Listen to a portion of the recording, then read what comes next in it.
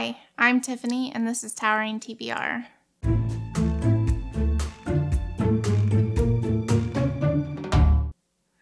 So I put in an order to a book outlet a couple of weeks ago, and I know I ordered 20 books, but I can only remember 2 of them because one of them I've already read, and the other I just happen to remember.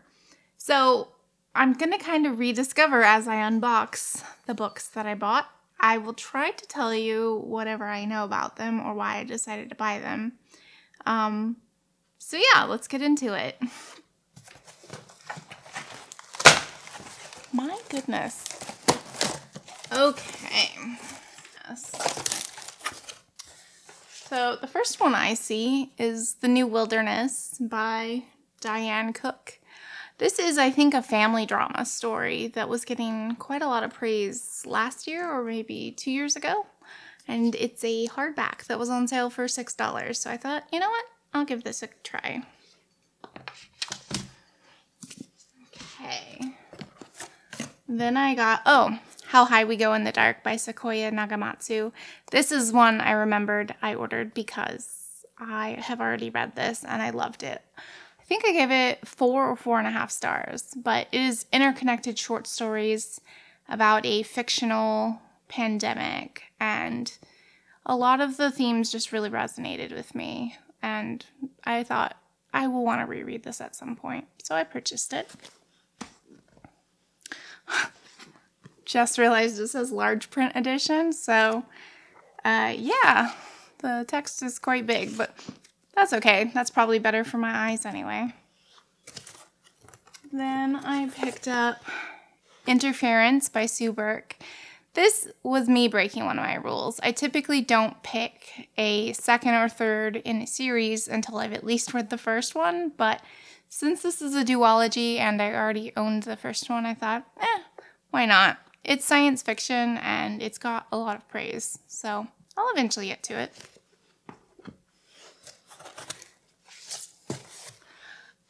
The Island of Missing Trees by Elif Shafak. This was on, I can't remember if it was the Women's Prize or the Booker Prize, but it was also recently shortlisted, and I've heard lots of good stuff about it.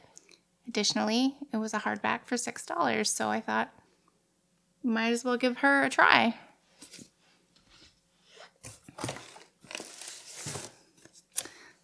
The Library of the Dead by T.L. Huchu. I don't remember hardly anything about this, but my library does not own a copy, and it is a book I somehow got interested in. So I was like, well, I'll buy it since my library didn't have it. Cool. A Traveler at the Gates of Wisdom by John Boyne. I've read 2 John Boyne books so far and loved both of them. I remember this got a bit of hype a few years ago because he apparently looked up ways to dye materials with natural means, and he apparently found the information for a video game, and he included that in the text unintentionally. So I thought, you know what, I'll give this a try. Plus, my library didn't have this one either.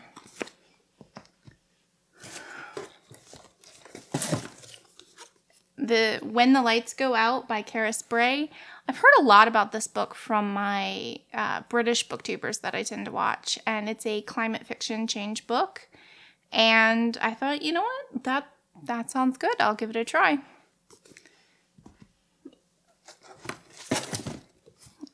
And then I also got another Paint by Stickers. If you saw one of my vlogs, I actually took the time to actually fill one of these out on camera while I was listening to an audiobook. They're a ton of fun.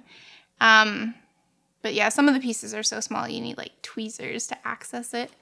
But yeah, I got this book at Book Outlet for not very much. So that was the first of the 2 boxes.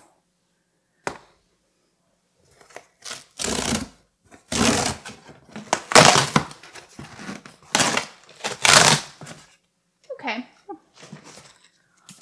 The Love Songs of W.E.B. Du Bois. I put this in one of my videos lately that this has gotten a lot of hype, and even though it is a 800-page plus book, I still wanted to read it, and I found it on sale for a very good price. I thought, yep, let's get it. It's a chunker though.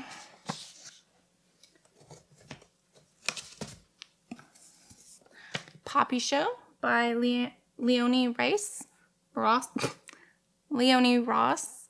This is another women's prize shortlisted or longlisted book that has a different title in the US to the UK. But yeah, this looked interesting to me, and it's gotten a ton of praise from the people who've read it. So basically, people influence me, and I'll buy it.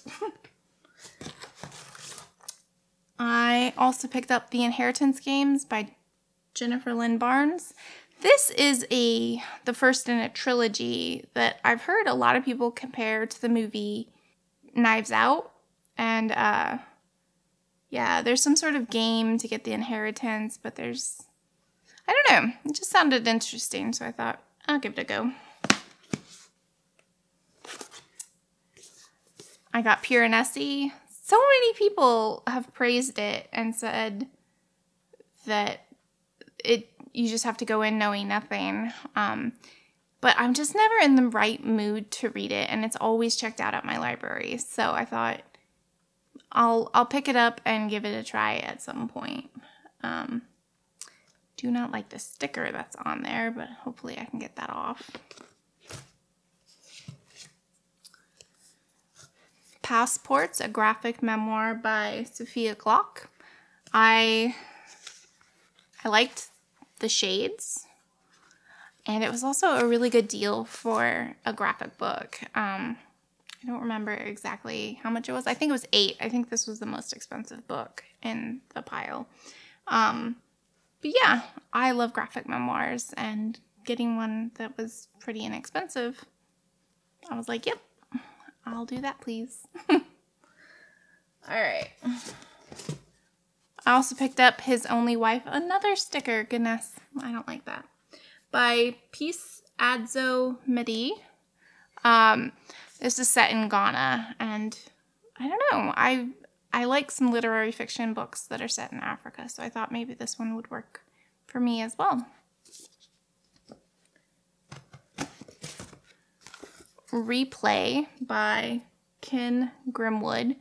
This, I think, is a book that employs the trope of like Groundhog's Day, like reliving your life. I think that's what the replay references. But other than that, I don't know any more about it, other than that's the trope it has. And Emily from Books with Emily Fox really, really liked it and said that this was the best version of the trope she'd seen so far. And I thought, yeah, I'll try that.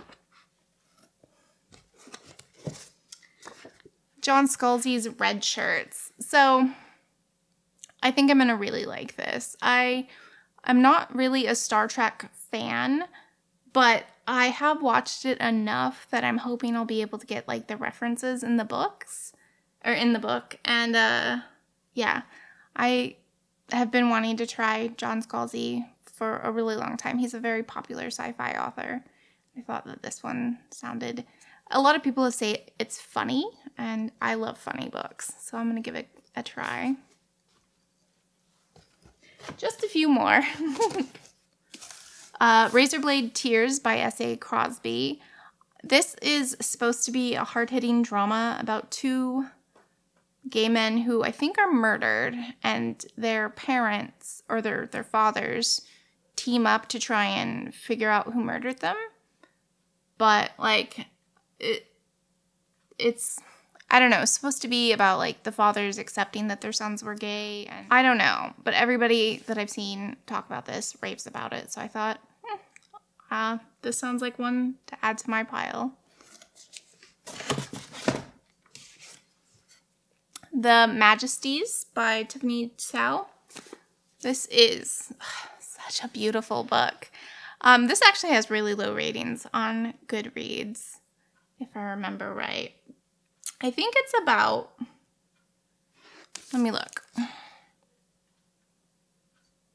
Oh yeah, it's about a woman in a coma, and she is the only one to survive a mass poisoning, and we're trying to figure out what happened. Like, I think it's her sister that poisoned her, and so they'd like look back at their relationship to find out what happened to make her want to kill all these people. So I don't know, I just thought it sounded like an interesting thriller with more of a literary side. So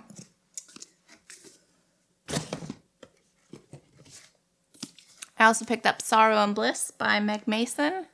This is another of the women's long list or short list, I can't remember. But I've heard that this is just like a really like heartfelt family story, and that it is sad, but I don't know, it just sounded good, so I thought, why not?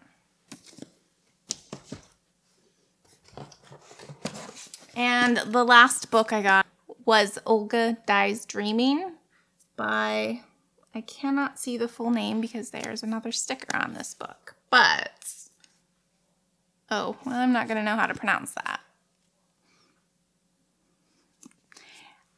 My sister actually recently read this, and it got me interested in finding out what this was about. I don't actually know any more than that, so not that helpful, but it looked good, so I decided to pick it up. So those are all of the books that I bought from Book Outlet. I am not sure how people feel about hauls.